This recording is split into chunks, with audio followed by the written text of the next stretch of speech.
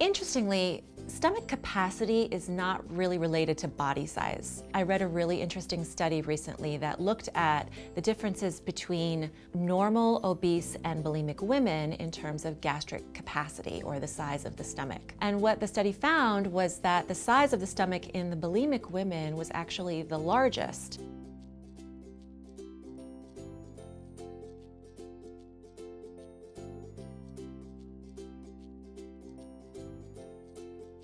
The stomach is an elastic organ, so it will stretch. Normally, a stomach can hold from between 1/4 of a liter to about a little bit over 1/2 of a liter. So it's important to know that if you stretch your stomach repeatedly over time, that leads to being able to eat more food at any given time.